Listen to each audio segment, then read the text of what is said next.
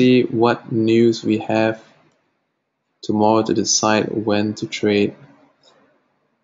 Oh, terrible. This is a sucky week. Lack of news events. Oh, sweet. Okay. Thursday is fun. No, Wednesday night, Tuesday night, US time is fun.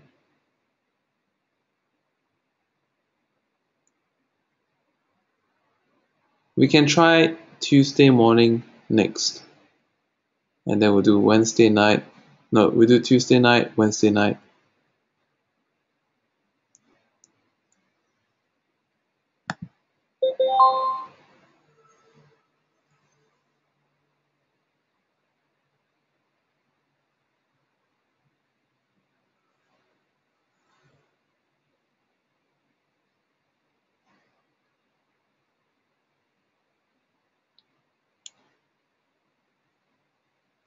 Tuesday 9:30 Eastern Standard Time. We'll see, because on the calendar it looks really quiet. So don't be surprised if we trade it for half an hour and I say, hey, let's get out of here. We'll come back and I'll come back for the night session, which should be better because of the China news. Okay, that was definitely going to give us some nice range to trade off of. And one more thing, for those of you who are planning year-end vacations and afraid that you know you're going to lose out on binary lab trading sessions, I would say that if any of you wants to go on holiday anywhere between now and the first week of January, by all means, just go ahead and do whatever you feel like doing, because the market is going to go it's going to go increasingly still leading up to the new year. And from forex experience in the past, typically from the 23rd onward, actually the whole week of Christmas, that whole week, I think we should just take a break to the new year, because from experience the market's really bad during those times. So there is no point to trade just because to fulfill a need to trade.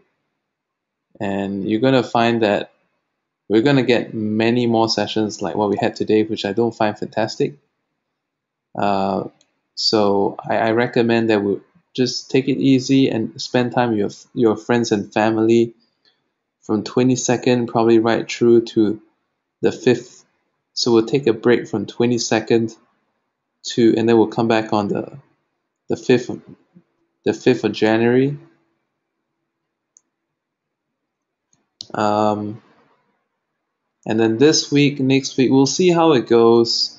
I would like to try to arrange sessions to coincide with news events, because that's going to give us volatility that we can trade. But if there's not, do not be surprised if I decide to reduce the number of sessions. Right now we do about 5 to 6 sessions per week, but we may reduce down to 4 if I find that there's nothing much happening. Like you see, okay, I'm looking at Monday. Yeah, I think we can trade Monday morning next week. We definitely can trade Tuesday, nothing. Yeah, we can trade Tuesday morning. Tuesday morning is better. Monday is like so. Okay, Tuesday morning is better. Okay, if you're wondering, hey, don't people say high impact news? Don't you think we should stay out?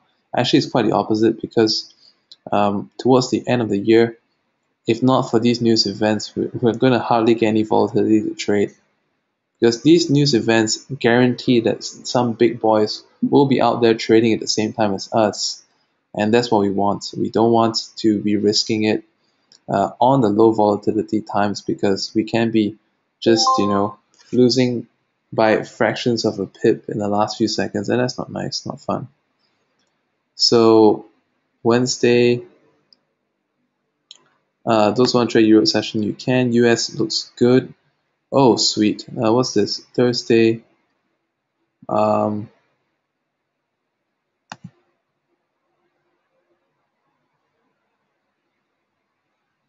Thursday, I can see that US is already dying down in terms of the news. 18 December. Canadian, Friday morning. Yeah, so next week, I think we're not going to be trading every day. We may do like 4 sessions next week.